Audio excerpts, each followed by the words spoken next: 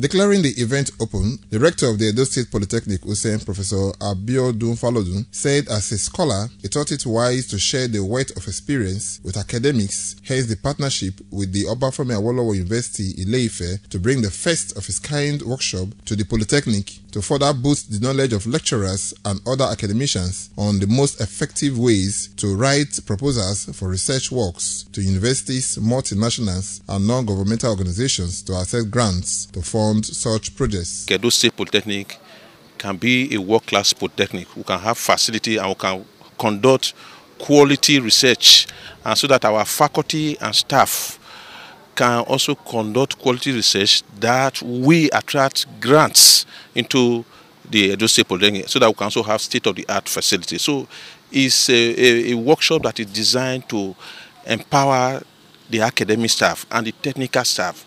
One of the partners from Obafemi Awololowo University, ile-Ife, Professor Abiodun Falodun, said for a researcher to attract foreign aides, multinationals and NGOs to their proposals, there has to be basic elements that will intrigue and motivate donors to support such projects, and express optimism that at the end of the one-day workshop, participants will be well grounded in how to write effective and useful proposals. On his part, another lecturer from the Obafemi Awololowo University, Dr. Omolaja Oshoniyi, said topics for research proposals should be catchy, direct to the aims and objectives, and should be devoid of ambiguities for proper understanding by donors. When they've done this work, they need to communicate to the scientific or the community, academic community in general.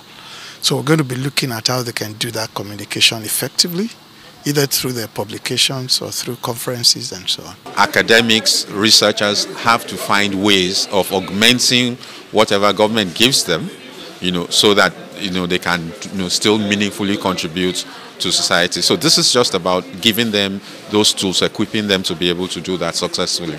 Some participants thanked the rector of the Polytechnic, Professor Abiodun Falodun, for always attracting innovative programs to the institution and comment on what they have gained from the workshop. If you've attended this training, you'll understand how to write detailed grant-winning proposals. Our rector, Professor Falodun, is bringing in a lot of new innovation to see that this place is well positioned. We are happy something of this type is happening in our school, the first in the Polytechnic in Nigeria. Wellington Akodeja reports that Rector of the Edo State Polytechnic, Usen, Professor Abiodun Falodun, who was the former Deputy Vice Chancellor, Academies, University of Benin, is a researcher and Fulbright Scholar of Pharmaceutical Chemistry. Thomas Sado reporting.